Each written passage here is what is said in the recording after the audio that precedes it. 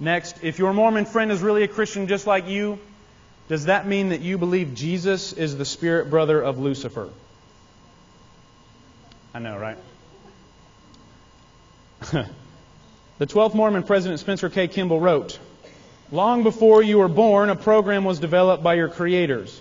The principal personalities in this great dilemma were a Father Elohim, perfect in wisdom, judgment, and person, and two sons, Lucifer and Jehovah."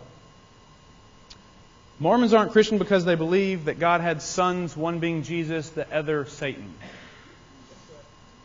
It is difficult for me to assume this relationship that puts Satan and Jesus in the same category. The same category as family. Not necessarily just because good and evil, but a few other things that the Bible says. The Bible teaches that Jesus was the creator, not the created, and Lucifer was a created angel that fell. Lucifer is described as an angel. Look at Ezekiel 28, and I'm just going to hit the highlights for us. You were in Eden, the garden of God. Every precious stone adorn you. On the day you were created, they were prepared. You were anointed as a guardian cherub, for so I ordained you.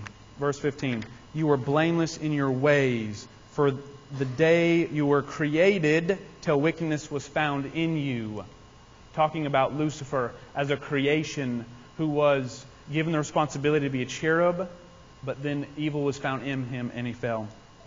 Lucifer was an angel, and angels, according to Psalm 148, are created beings, not procreated beings in the sexual sense, which we'll get to on our next point.